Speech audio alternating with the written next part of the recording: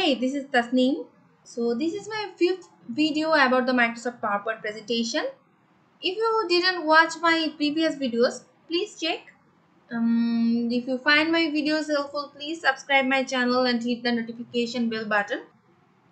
I'm going to show you how can we add different charts and tables in our slides. So let's start it. So as we want to insert some charts, so we have to go to the insert button, insert tab. So just click here, insert tab. Now you can find the option named chart.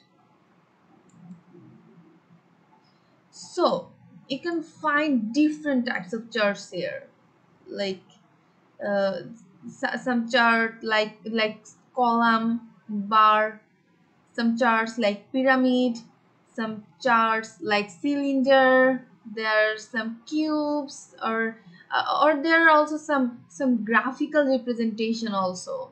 There are some pie and bar, area. There are some scatter point, xy point. There are some surface type of graph. There are some graph for representing stock.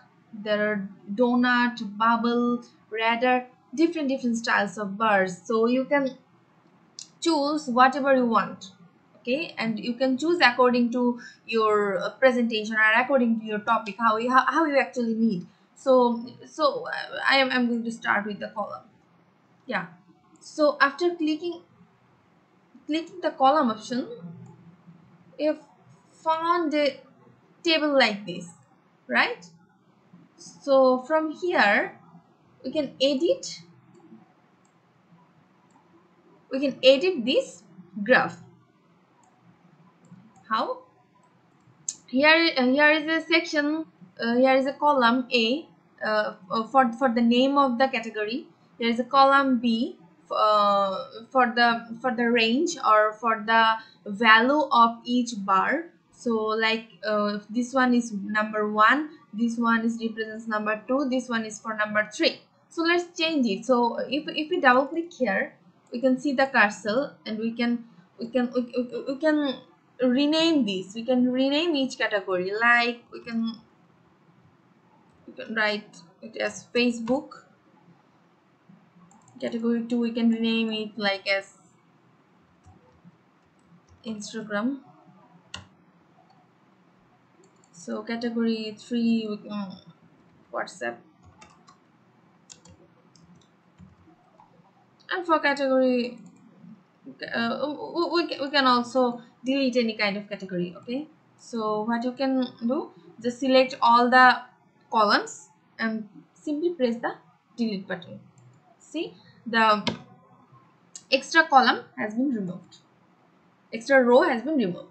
Okay, so you can also customize these parts. Series 1, series 2, you can customize everything actually. So I'm like here is 4.3, you can put here like 7. So this is how you can actually make charts. It's very easy. Just rename like this is a range for Facebook, like from 2000 2010 2000. So this bar represents the Facebook user from 2010. This one is for the Facebook user 2015. This one is for the number of the percentage of Facebook user at 2020. So same for the Instagram and the WhatsApp. So in this way you can customize your table data.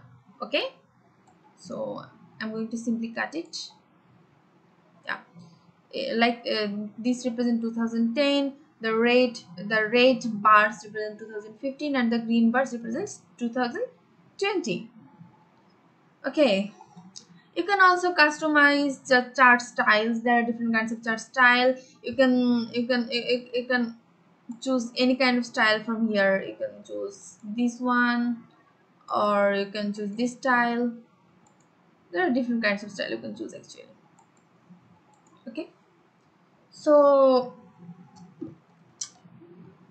you can put some title here.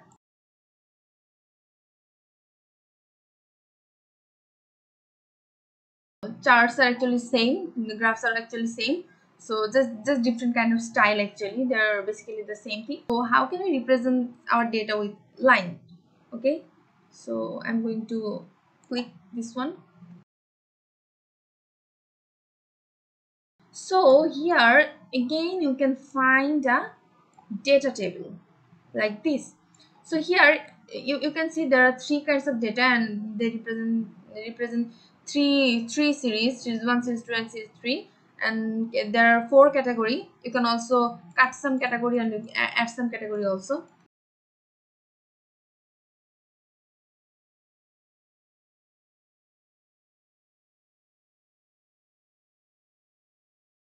So this boxes actually represent, like before, this box represents the percentage or the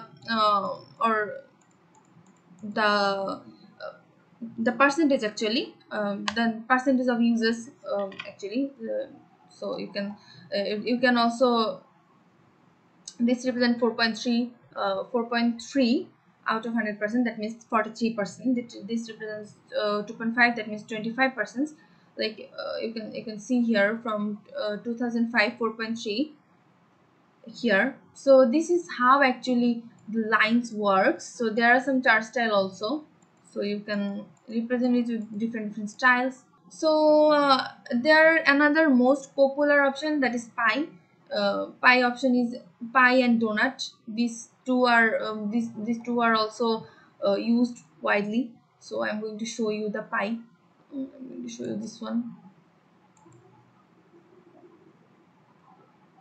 So like before, but here in case of pi we don't have like before. We have some options for column name, and we have some row name also, but here so we have just some row name, and one column is representing one type of information. So to describe one topic in different sector, so you can use these kinds of pie. Okay, and this represents the percentage. Like this one is 82%, Mars is 82%. So 82% of our sales is from Mars. So this is kind of represents any company. Okay, so assuming these are some company names. So the total sales in garment sector, like in cloth. So sales cloth. So in total sales in cloth sector, 82% is from the company Mars, 32% is from the company Jupiter, 14% from the company Earth, and rest is for the company Mercury. So here is also some styles. You can also check it out. So next donut, same as pie actually. One kind of data. uh, if you want to describe it in different view, you can use pie or you can use donut. Okay, so pie and donut are basically the same. So I'm not going to change anything. I'm just showing that for first quarter the sales was 82%. For the second, that was 32%. For the third, that was 1.4%, and for the fourth there is 1.2% of the sales. Okay, this is how it works. So you can also change the chart layout like this. So you can represent your data inside the chart, or you can represent your data like this, like this outside the chart, above the chart. You can represent your data under the chart. You can represent there are different styles you can go through. Okay, so you can also represent it as a percentage. So that's all for this video. I have shown you the insert tab and different options from here. So there are some more options to explain. I will show you in a later video. For now, bye.